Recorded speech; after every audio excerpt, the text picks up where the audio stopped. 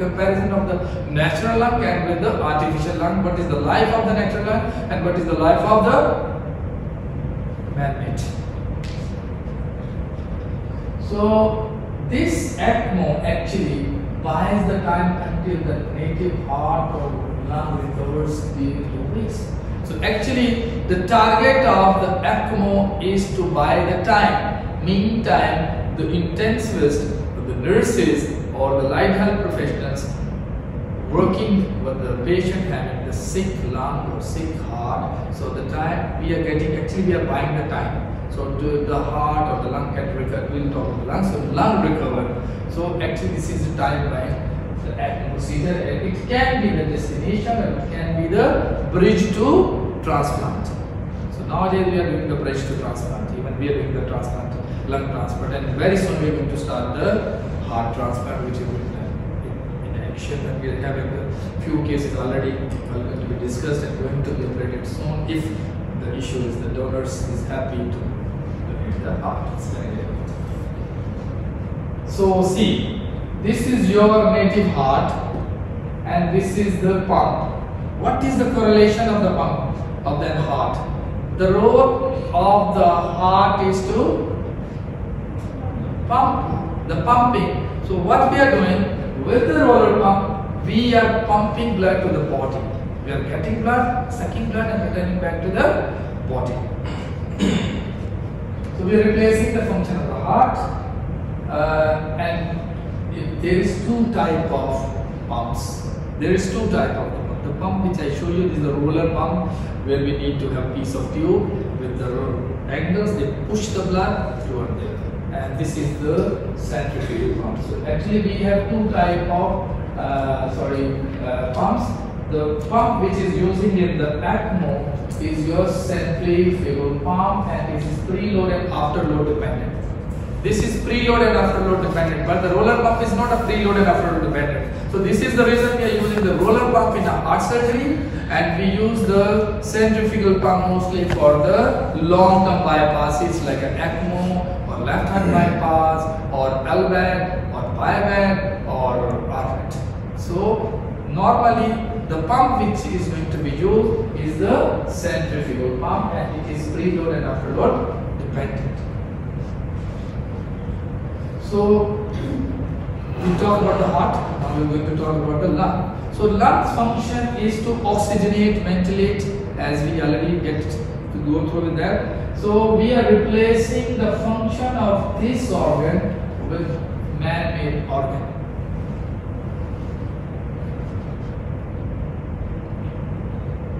Okay, so so what the things we required for the man-made Ecmo? We need, of course, we need disposables, we need non-disposables. So what are the disposables? Of course, we need catheters. There's two type of catheters. One is the access catheter and the other one is the return catheter. The blood which is sucking from the body through the access, and the blood which is returning back to the body through the return cannula. So then we have the disposable cannulas. We need heart machines. Nowadays, this is your Ecmo machines. Before it was a huge machine. Now this is your Ecmo machine. It's very portable and friendly user, compact machine. All features buttons like a pre, post, TMP, temperatures, online hemoglobin hematocrit. So everything was in a small machine which can be lifted by your single hand. But the heart-like machine was not possible to lift by a single hand. So then, of course, to maintain the oxygen.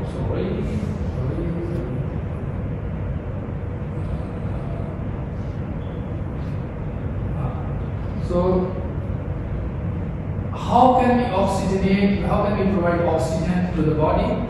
Through the air mixer blenders. Like normally in a ventilator, you have the ventilators, but now your ventilator is not enough for the patient's lung. So now you need something which, because this is outside the body. To outside the body, you need to oxygenate. You need to provide oxygen. You need to remove the CO2. So this is called the synchronized air mixer blender. So with the help of this, we maintain the oxygenations of the patients outside the body. this is your warmer to keep the temperature normal. Normally when you're going to take the blood outside the body, it's going to be hypothermic. So to maintain the temperature, we need a warmer. So of course we're going to talk about the PVC, the tubings. So without these tubings, not see, this is the tubings, this is the oxygenator. From this it is connected with the patients.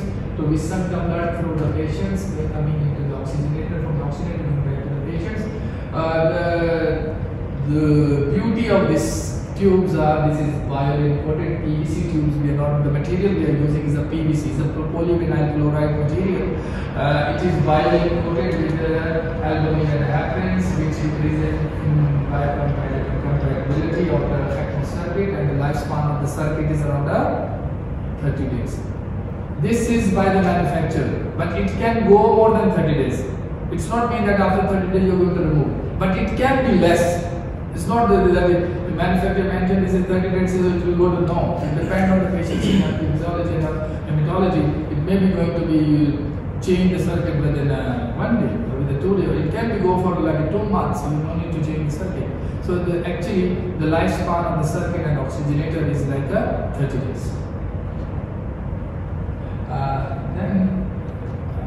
See.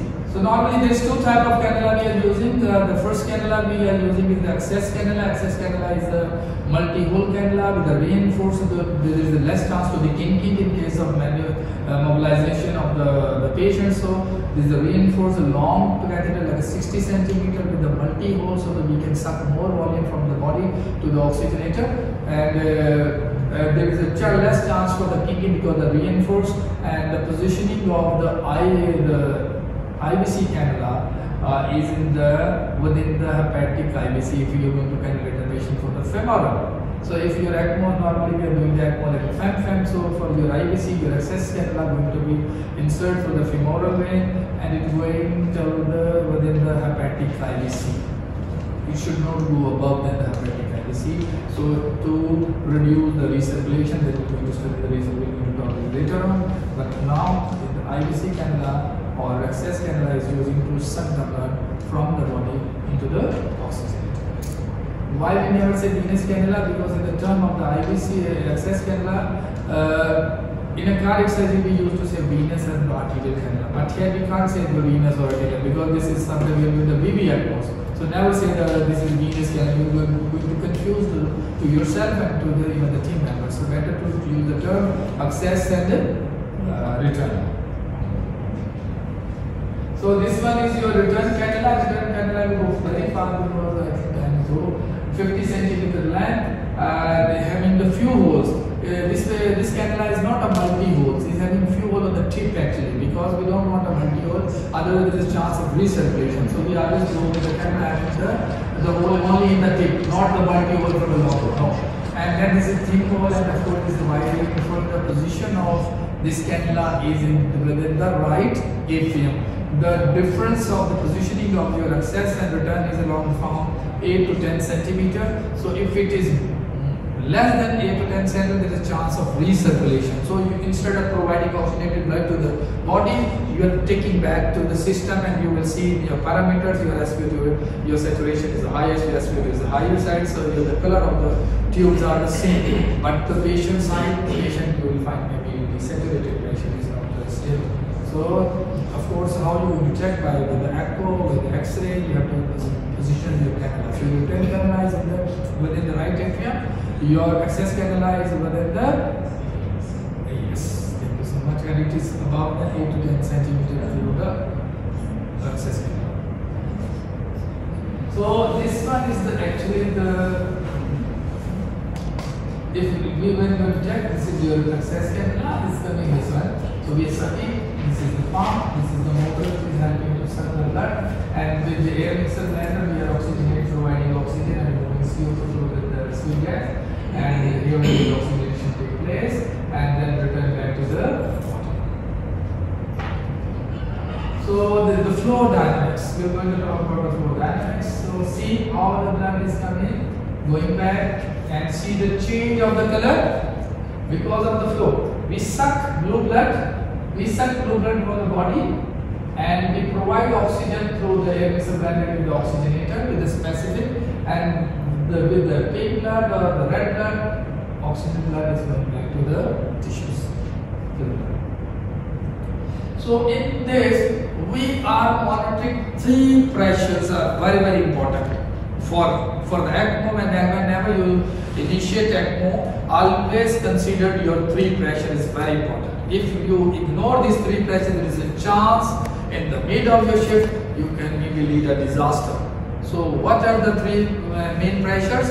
Number one pressure is your excess pressure. Why we are focused on excess pressure? Because when we sucking blood from the body with the kinetic force, with the magnet, with the coupling of the motor, we sucking with a higher RPM, there is a chance of shear rate increase, shear stress, and it can lead the destruction of the cells, and you will find a hemolysis mostly. So you have to maintain the flow and the pressures within the normal range. So excess pressure is very important. Sometimes your patient is a hypovolemic, you are sucking more, and which can lead for cavitation, and you can make a embolism. The ear lock will come up. You have good chance to flow, return back the flow to the patient. So the excess pressure is your P1 pressure is very important. Number two is your P2 pressure. P2 pressure is your pre-membrane pressure, and pre-membrane pressure is higher than your post-membrane pressure. Anyone answer why? Yes, there will be the pressure. So this is the reason P and P3 difference is your TMP pressure, which after you will get a resistance here. So if you are, for example, 150 pressure, with the resistance, your pressure will be something like here is 150, 130. So 20 will be the delta P, transmembrane pressure, and transmembrane pressure is the pressure who will lead you, who guide you, your membrane is failing or it is okay. So ideally your TMP pressure should be the double than your baseline. It should not exceed more than the 50 millimeter per mercury. So we already talked, so I am going to go through excess, pre, post, transmembrane. We already talked, so we need to move. So see, what is the ideal negative pressure? What is the ideal negative pressure? 6 steps. That's it. What should be the ideal negative pressure on excess pressure? Actually, the ideal negative pressure for the Ecmo is minus 60 millimeter per mercury. But normally, the cut down for the excess pressure is minus 100 millimeter mercury. But if it is go beyond the minus 100 millimeter per mercury with the higher RPM, there is a chance of suctioning and to increase the shear stress, which can regulate your destruction of the cells and hemolysis. So it should not be more than the 100. If it is more than 100, you have to reduce the RPM, or either you have to dilate your patient and increase the volume. It's not better only to reduce the RPM. Sometimes you need a higher flow. So what you can do, you can increase your, you can go through with your CVP line. If the patient still need a volume, you give some volume and dilate the patient and keep it the same and just decrease your excess pressure. See, if the patient have less volume and you are having the higher RPM there is the chance of chattering. Chattering means the fluctuating of the excess line. It means there is less volume, the space of the tube is bigger. Either you need to decrease the tube or either you have to increase the volume of the patient. So the chattering can lead the cavitations. So what you can do is you have to reduce the RPM. So what are the reasons? So these are the reasons. Number one, hypovolemia. Number two, less sedation. Sometimes your patient is awake. Number three, shivering, mobilization, and thinking with the tube or partial kink of the tube. This can be done. This is not only the hypovolemia.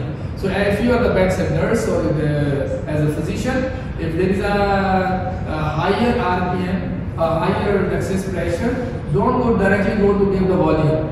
First you need to go through with all these steps.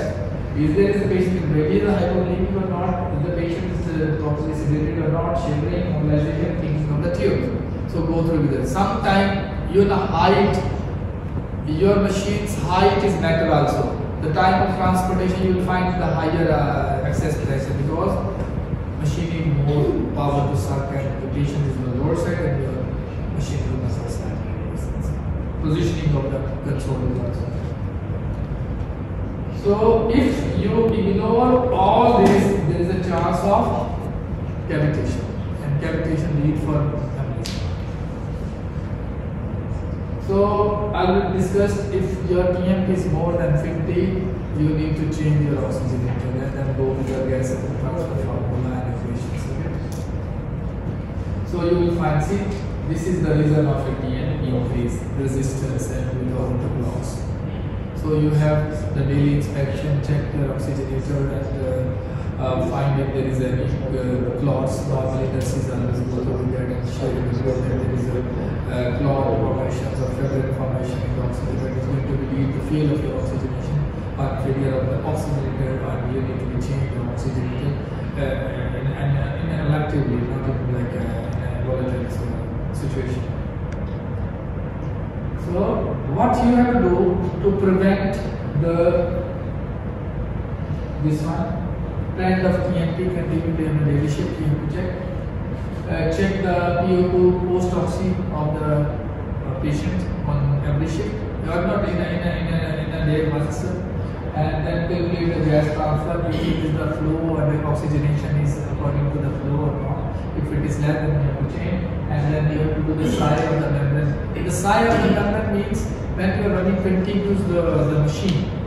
So there is a chance of condensation in the membrane because the continuous motor is running, and that is going to block your membrane, and there is a chance of the stuck of the oxygen and is not diffusing properly. And then you have to do the psi. You increase the sweep gas flow so that the gas flow is going to push all the water from the oxygenator to the floor, and your membrane will be free from the water, and then you will find the color change in your the tubings. So normally we are using the Mackey oxygenator, and we can use different oxygenator, but for the Mackey we have the flow chart with us. This formula is for all oxygenators, the post-oxy content minus pre-oxy content into present pump flow into 10. This is the formula, the fixed formula. If your result is 200 and above, we are okay with the same flow. If it is less, then we have to change the oxygenator. Then leave this. Normally, this is Dr. Ibrahim already showed you the previous. So, only that's what I'm just going for. So, normally what we are doing here is we are doing in a BB, we are doing a phantom cannulation and fem jugular cannulation. This is our routine frequency of the cannulations. So, the first priority is we always go with the fem, and sometimes we use the fem jugular. So there is a third cannula. We have the Avalon, or we can say dual lumen cannula, which is going to be inserted through the jugular, and this cannula works as access and even the return part also. So the positioning of your return is, especially the access is toward the tricuspid valve, suck the volume, and the return is toward the tricuspid valve, sorry, and so that we can provide oxygenated blood to the heart, and it will pump to the lungs and oxygenation take place, and the sucking through the IVC-SVC.